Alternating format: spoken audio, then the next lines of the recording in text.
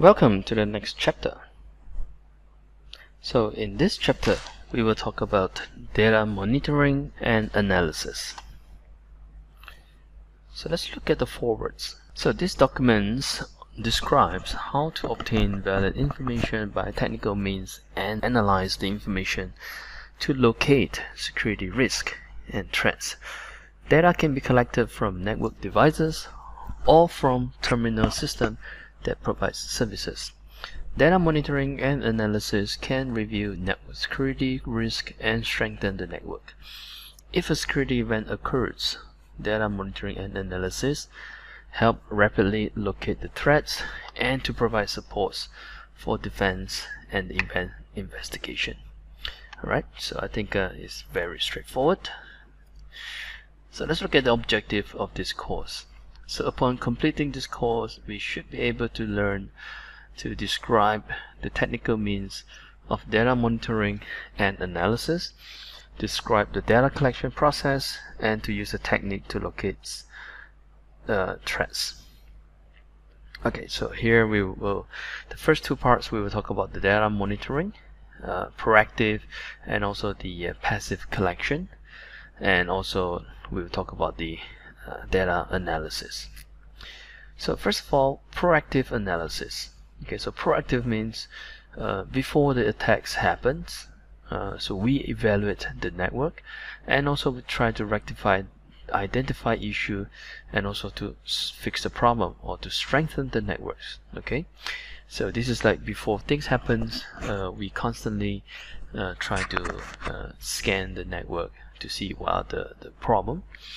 The following figure shows security assessment method. Okay, so later we'll talk about a couple of methods to perform proactive analysis. So first of all, it's called security scan. Second method is called manual audit. The third method is penetration test. And the fourth one is questionnaire. And the fifth is the interview survey. So let's talk about the first one, which is security scan. So what's the objective of security scan? Now, security scan is using a scanning analysis and assessment tools. So by using the tools to determine the network security vulnerabilities of a target system. Okay, so with the help of the third-party tools, we can actually help to pre-identify what are the potential risks or the potential problem. So the contents are typically like what are the ports which is enabled by the destination IP, okay, and what are the weak passwords. Okay, so some of the analysis tools, the scanning tools that can actually help to scan the internal system to find out which password is weak. Okay, and also we can also try to perform the SQL injection vulnerability test and also cross-site scripting, or sometimes we call it XSS vulnerability test. And also the output typically the result generated by the scanner. So let's look at some of the tools, some of the scanner tools which is quite popular in the industry.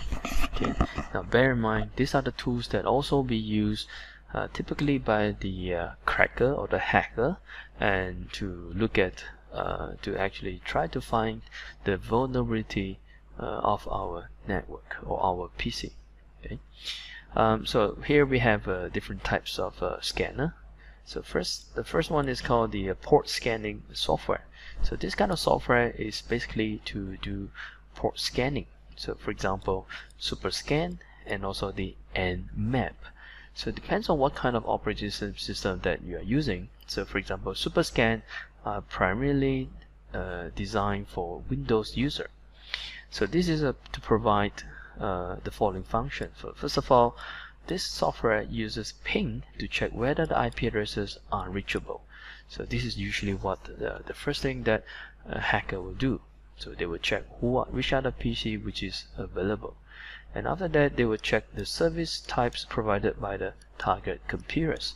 So which in other words means the ports which is opened up by the target computers, and also to check whether the target computers is a certain scope are online, or check the ports which are on the target computers. Now Nmap pretty much does things which is quite similar, but the Nmap is primarily designed for Linux operating system. So this is a network scanning and sniffing toolkit for Linux. Basic functions include check whether the hosts are online, similar like the SuperScan, scanning for host ports, quite similar, sniffing the network services provided. Okay, so again, is to also check the ports and also to see what kind of network services, what kind of web server, for example, provided by port 80, and also to verify the operating system used by the host, and they will actually use some sort of a fingerprint identification to try to recognize is the destination machine running on Linux or is running on Windows. If it's a Windows, what kind of version Windows, and Windows Server, or etc. etc. Now the next one is called the vulnerability scanner. So one of the examples is called the Sparta. Sounds like the movie. Yeah. So this is an integrated software into Kali Linux, and this is to detect the enabled services and the ports, and also try to crack. This software also tries to crack the username and the password of the application using a dictionary attack. So this software has the capability of doing that. So the next one is called the App Scanner. Now App Scanner, one of the popular software, the tools is called Bird Suite. Now this is also another suite which is quite popular within the Kali Linux, and this is an integrated platform to perform penetration tests for web application. It includes a wide range of tools and also relevant interfaces to speed up the attack on the application. Now, we'll look at some of the examples in the next few slides.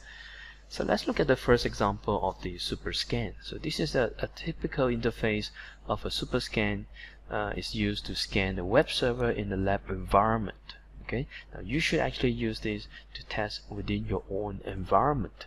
So these are some examples. So for example, you can type in your IP address, or maybe you can put in a range of those servers that you want to perform a scan, and after that you can click the start scanning button, and after that this software will start perform some scanning and will try to detect how many ports are open. And also you can look at the if you go to the tools tab over here, and you can actually find out even more kind of tests that you would like to perform to come up with the result. Okay, so this is example that the system actually detected the web server running by this website www.blog.com is actually running on Microsoft as web server. Okay, so this is the another on this tab. We can actually click on the view HTML result, and this is what it looks like. Okay, so it will appear, it will actually open up your favorite web browser, and the result will be displayed in the HTML format, and you can of course export it out into PDF or whatever format that you prefer. Now the next one is called the Nmap. Okay, so this is a very typical start menu from Kali Linux, or maybe any kind of Linux distribution, which you can also install the Nmap. So Nmap actually has has a base command, and also there's something called the nmap-fe, which stands for the Nmap front end. So this is the front end of the Nmap. So you just click on application, information gathering, and you should be able to see the software. And this is the example of the command line kind of Nmap. Now Nmap, so first of all, if you do not know what kind of options to run with the Nmap, you can always type like nmap -help, and the system will actually, the command will actually shows you a lot of options that you can perform using the Nmap command. So the syntax are very simple. First of all, you need command, then you need to specify the types of the scan that you want to perform, and after that followed by the destination IP. You can specify a single IP, or you can specify a range of the IP. Now in this example, -s with S is scan, capital T stands for the TCP, and as opposed, you can also type like -s followed by the capital U to scan for UDP ports. So these are some of the examples that the result that after the scanning. So from this result, you can roughly see that this server actually has a DNS server running. It has the web server running, which is port 80, and also it has the file services, Windows file services running, or maybe we call it the CFS, and also the 3389 is about the remote desktop connection is also opening. And the next one we can use, the next tool is called the Sparta. And so Sparta, it belongs under the vulnerability analysis. Okay, so you can click on Sparta example, and Sparta, and after that you do the same scanning to the to whatever destination, and after that Sparta will try to penetrate into the application. So on the Sparta page, add the address segment or host to be scanned. The Sparta result shows that the port and the apps enabled on target host, as well as the operating system being used by the host. Okay. So here are the example: Microsoft Windows, and the FTP server is actually running FileZilla, and the operating system here is Windows 2008. Okay. So the next one is called the Burp Suite usage. Right. So Burp Suite sends requests to apps and uses payloads. Okay. So payload means the data packet to verify the vulnerabilities. Now Burp Suites can effectively scan the following vulnerabilities. So the first one is called the client vulnerabilities, kind of the problem. Okay, example like the cross-site scripting, HTTP header injection, and also the operation redirection. And also we can scan for the server vulnerabilities such as SQL injection, especially on the web server, and also command line injection, and also we can also try to perform a file search. Okay, so this is the so these are some of the things can be done by the Burp Suite. So this is the example of the Burp Suite with the scanner, and after that these are the scanner result, and we can actually collect all the files, what kind of files, which is actually hosting at the website. Okay, so this is the result of the scan vulnerability details.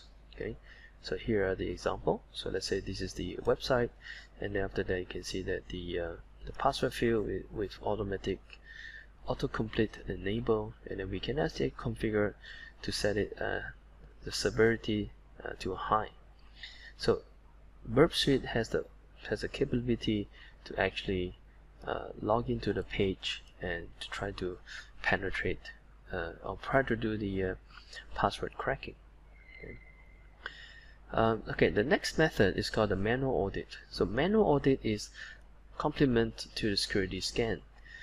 So it requires no software installation on the target system and does not affect the running status. It is useful for important hosts that do not allow software installation. Okay, so some of the machine which is quite sensitive to other operating system, to other software, and so sometimes we have to depend on the manual observation. So the method is actually security specialist manually inspects the target system, including the host system, the service system, database, network device, and also security device. So you have to run a couple manual commands, or maybe click on a couple of pages or screen to detect the vulnerability. So the following items can be checked, may vary according according to the target system. So for example, latest patch installed or not, because sometimes a lot of software, they will automatically check for the latest software updates, and it will actually prompt the user to update. So sometimes the user ignore it, and so by looking at the by manually perform the check, we can actually tell there is latest software. And service minimization principle used or not, or maybe and also the unnecessary services ports, are they enabled or not. So typically a good recommendation is to turn off those unnecessary services. Okay, and also the firewall configuration policy, is it configured the right way, or is it a complete firewall configuration, yes or no. Alright, so the next method is called penetration test. Now penetration test is carried out as a part of the external inspection. Now as opposed to the manual audit is the internal inspection, auditing, and this is the external inspection. Now this test is an attempt to evaluate the security of the operating system and also the network services by safely exploiting vulnerabilities from external. So that means we actually use another machine to perform a penetration test against the target. Okay, so the process as the penetration process is as below. So first we collect and analyze the information about the target, and we make a penetration test solution and a preparation. We're going to prepare what kind of test that we would like to perform, and also what kind of impact it might happen to the production server, or maybe sometimes we would recommend to perform a pen test during an off-peak hour. So after that, perform a report and analyze information, and after that implement the privilege escalation and penetration, and after that we will perform a study penetration test result. Based on the result, we study the test, and also to create a test report. Okay, this is to look at the so let's say we have a test report before and after, or maybe we have a quarterly penetration test report, so that we can observe from quarter to quarter. And after that, if there's something something suspicious happen, we can propose a security solution to fix the problem. Okay.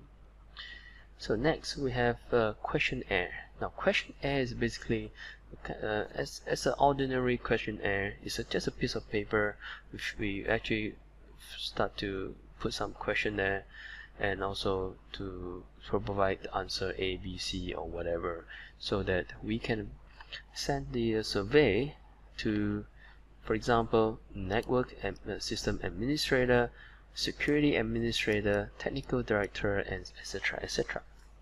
And then so these are some kind of questions that we can provide. For example, does the network administrator recommend changes to the configuration to the network system? Okay, yes or no. Are there regular audits and check on important servers and routers running on the network? Yes, no, etc. etc. Okay. Now the survey scope is to check on services, assets, threats, and vulnerabilities from the perspective of a management. And also the questionnaire style should be integrity, specificity, simplicity, and also consistency. Okay. So after that, we have the last type of test we can do is to perform an interview survey. Now interview survey will be is like an interview, person to person conversation, rather than the questionnaire is just to write down on a piece of paper.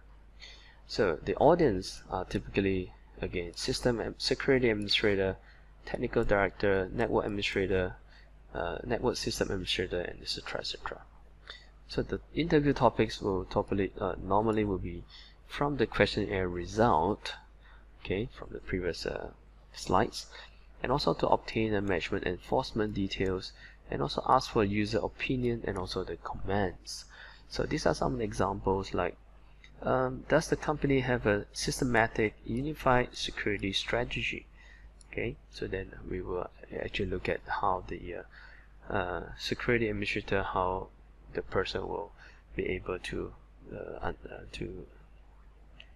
answer the question. Is the security policy detailed to the collective requirements of all aspects of information security?